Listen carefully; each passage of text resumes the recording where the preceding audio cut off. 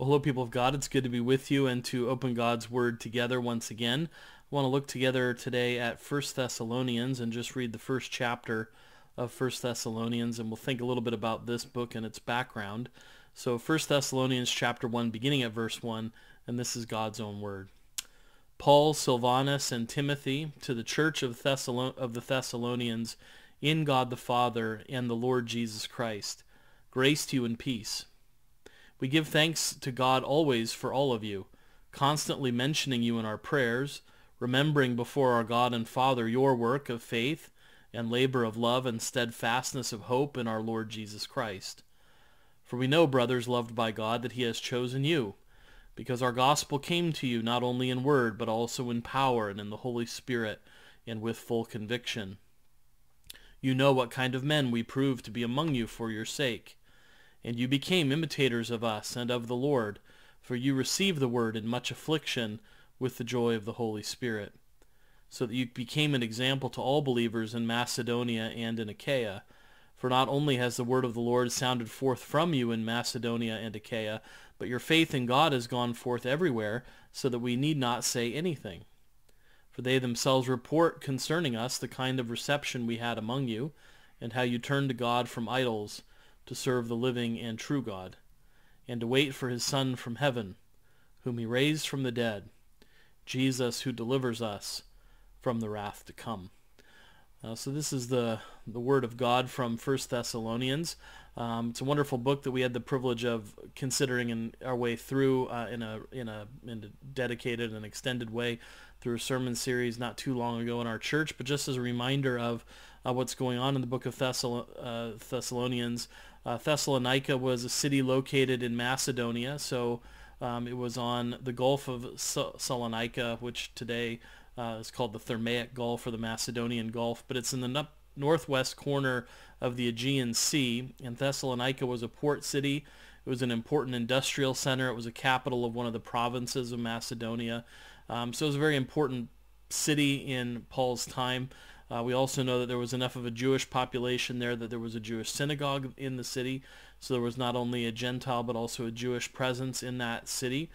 We know that Paul founded the church in Thessalonica during his second missionary journey. So Paul's second missionary journey was around 50 AD to 54 AD. That's around the times of that journey. We know that he came there. We know that he was forced out of the city through persecution. We read that story in the book of Acts, how the persecution in Thessalonica drove Paul out of that city. From there, he passed on to Berea and then to Athens.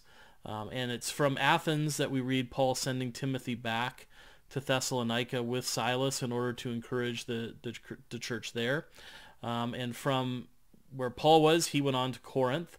And so it appears that when he was at Corinth, from the testimony of Acts and also from what Paul says in 1 Thessalonians 3, that Silas and Timothy returned with a report from from Thessalonica. Remember that Silvanus is Silas's Roman name, so Silvanus and Silas are the same person.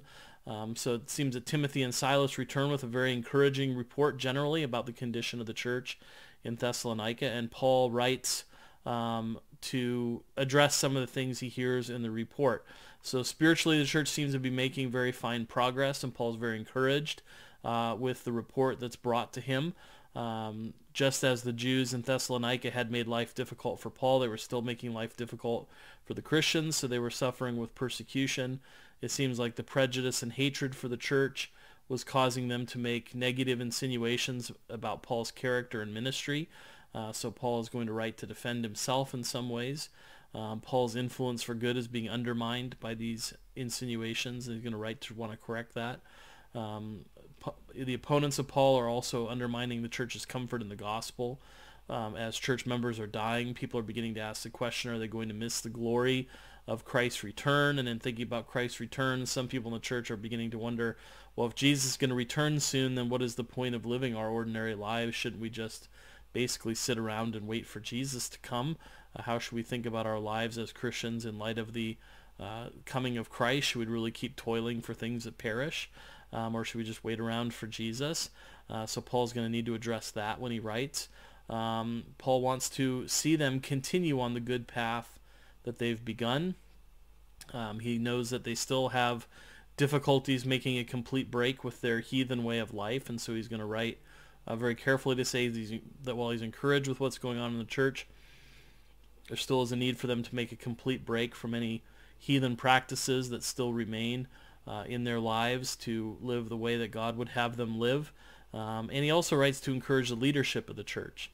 These would have been new leaders in a difficult situation in the church, and Paul wants to encourage the church, both the officers of the church and for the welfare of the church as a whole.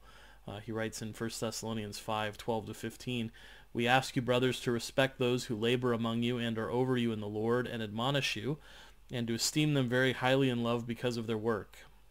Be at peace among yourselves, and we urge you, brothers, admonish the idle, encourage the faint-hearted, help the weak, be patient with them all. See that no one repays anyone evil for evil, but always seek to do good to one another and to everyone." So Paul has several clear purposes in writing this letter. First, to express his gratitude for the good news that's come and to encourage them to continue on the progress they've made. Second, to defend himself and his ministry against some of the accusations that have been made. You hear the beginnings of that defense already in what we read, that he says, "You yourselves know how I was among you." You hear the beginning of that defense, which he will expand on in this letter. Third, he writes to emphasize and re-emphasize the need for a complete break from pagan ways of living, heathen lifestyle, to live and serve Christ. Fourth, he writes to strengthen the officers of the church and the health of the church as a whole, for how we all ought to relate to one another. And finally, to expand and clarify his teaching on the second coming of the Lord Jesus Christ, how that should be a comfort to God's people and how that should influence how we live in this world. And so that's going to be the general outline that Paul's going to follow as he writes to the church, and some of the things that he wants to cover. And it's a good reminder to us that a church can remain faithful even in the midst of persecution. Even a church that started in the midst of persecution can still be something of a model for how to live. Paul says, your example has sounded forth in the world.